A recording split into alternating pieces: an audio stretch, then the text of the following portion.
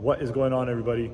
So in this video, what I'm going to be doing today is upgrading the fuel system on my 1990 Nissan 300ZX NA. So this is in preparation for the higher horsepower after I install the turbos. So basically what I'm going to be doing is I'm going to be taking out these. So there's my fuel rail. These are the old style fuel injectors, as this is a 1990 OEM fuel rail. Everything just nice and dirty over here. So I'm going to clean that up real good. I'm going to get this whole fuel rail out. And what I'm going to be doing is I'm going to be installing these new fuel injectors. These are Nismo 740cc fuel injectors, new style. And they're in a 300-degree fuel rail. If you've watched my previous videos, you know that I bought this used from a local seller. They weren't used very long and everything's supposed to be in great condition. So I'm taking his word for it and I'm going to run it as is. I didn't change any of the seals or anything. He said he did all of it. So I'm gonna leave that. I'm gonna run it, see how it goes. If I have any issues, I'll address it at that time, but pretty pleased with this purchase. So I'm gonna be running a 300-degree fuel rail. I'm taking the old one out completely. There is other ways to use these injectors with the OEM fuel rail. That's the older style fuel rail.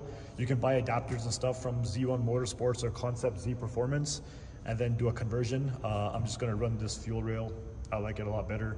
It's gonna work better for my situation. And with the new injectors, I know I need new plugs as well, new wiring. Also, if you've watched my other videos, you know I have a new wiring harness for my car, and that wiring harness that I ordered has the new style plugs. So that's gonna be a plug and play situation there for me. What I'm also gonna be doing today is upgrading my fuel pump, because the NA fuel pump is not sufficient for what I'm doing. I need an upgraded fuel pump. So I have the Walbro 255 fuel pump right here with the install kit. I'm gonna be installing that as well. This is supposed to be good for about 550 or 600 horsepower. My car is probably not gonna reach that anytime soon. I'm aiming for the 400, so this is more than sufficient for me. If you have a twin turbo fuel pump or something, obviously you don't need to do something like this. The stock twin turbo fuel pump will probably handle more power than, even more than the Walbro 255 will handle. So I'm just doing it because I of course have the OEM NA fuel pump.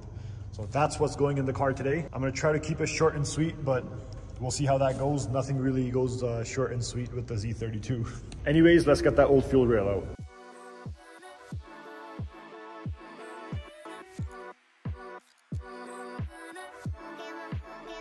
So fuel rail is removed, ready to come out completely.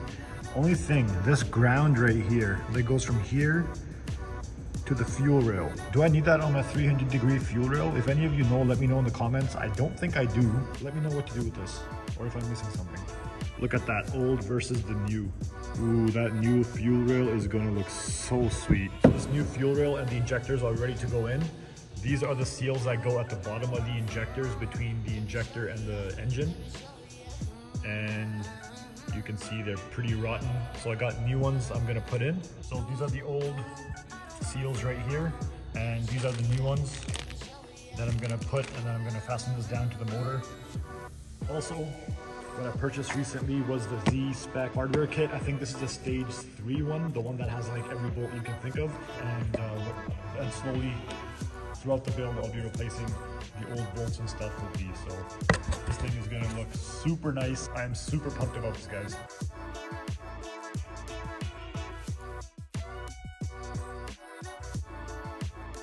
Okay, so the fuel rail is installed.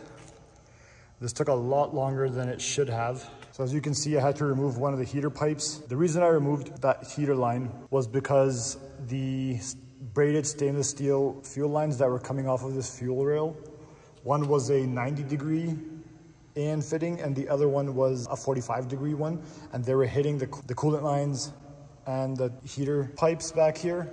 So I took this off just so I can make it clear, and then I thought I would put this back on afterwards.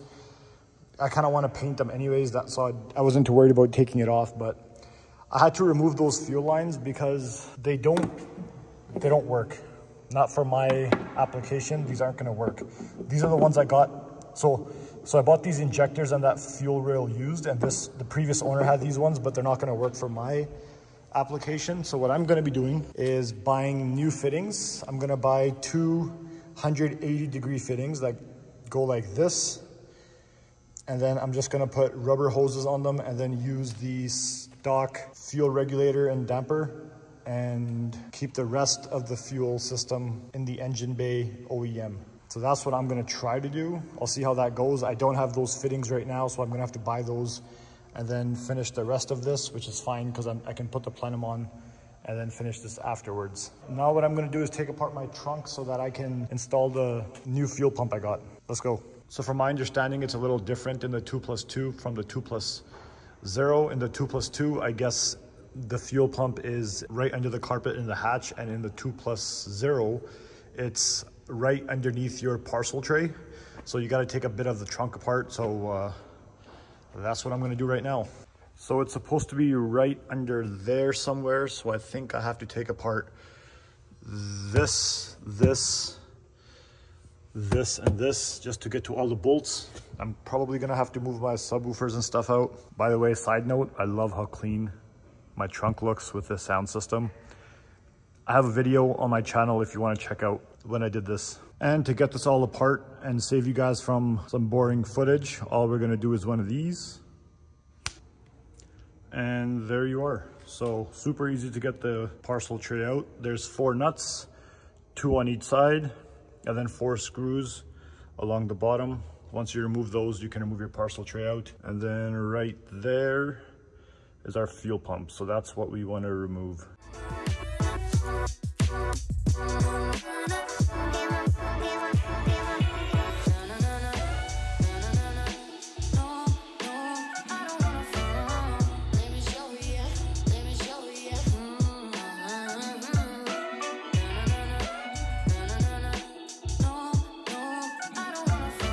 So you want to get those clamps off. There's 1 screw clamp and 2 of those spring clamps. Once you slide those off, then you got to take those 3 hoses off. They're kind of baked on there. You have to use, you should use, I should say, some pliers like this, crack them loose and take them off. Be very careful doing that because these are old hoses, and if you crack them or damage them, they're not fun to replace. So once you take those off, then it should all come up in one piece. As you can see, I already disconnected the connectors here so I can pull it all out. So now I'm gonna try getting those hoses off and then pulling this thing out.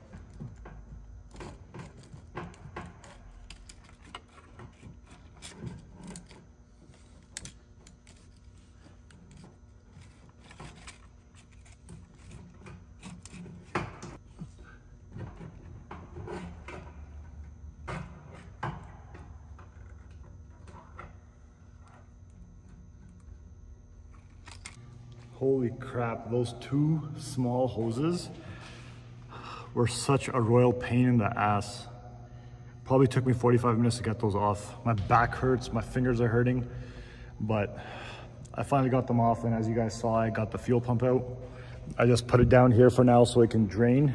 There's still some fuel inside it, obviously, so I'm just gonna let that drain out slowly. I'm gonna leave that there for a few minutes. I'm gonna go check out the fuel tank. Okay, check out how mint the bottom of this tank is. I love how minty my car is. Like, it just surprises me every time I take something new apart. Look at the bottom of this tank. There's not a speck of rust or absolutely anything at all.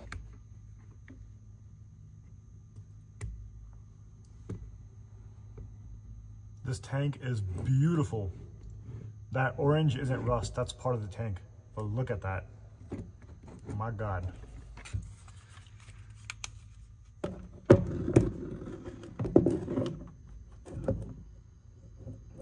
Crisp.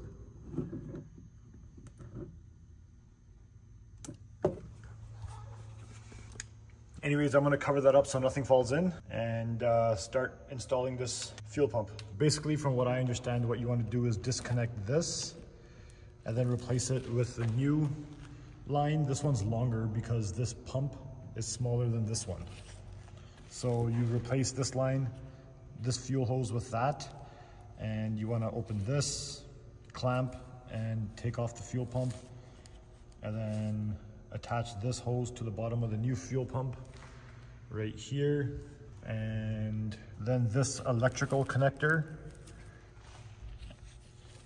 these right here, you attach this connector to it because this connector is the one that's going to go inside this fuel pump. And they give you these little sleeves so you can crimp the wires. I'm not gonna crimp them, I'm gonna solder them because that's gonna make me feel a lot better. And then you got some new clamps and a new sock, which is good because this one looks kind of crusty. Anyways, I'm gonna mount you guys up and I'm gonna start swapping things over. I'm sure this is gonna be a lot of trial and error. I'll walk you guys through everything I did at the end. Okay, so small problem. I just sent a picture of this to my buddy because I was asking him, he's done this before, where the sock goes.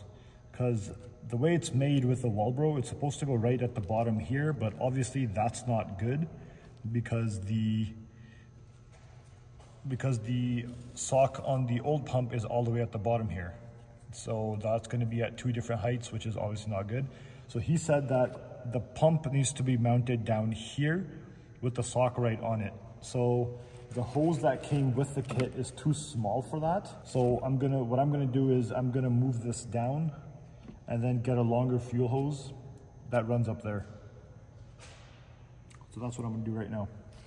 So luckily the auto parts store just down the street was still open for another 15 minutes. I ran over, I got some new fuel hose and I got some hose clamps, and this is not going anywhere. So I mounted this up to the bracket, tightened it up pretty much as it would, secured the sock at the bottom, and then I ran the fuel line from here all the way here, kept it nice and short, not too long, so that it doesn't come into contact with this at any point. And then now what I'm doing is pretty much just attaching the new wiring harness that's going to go to this fuel pump.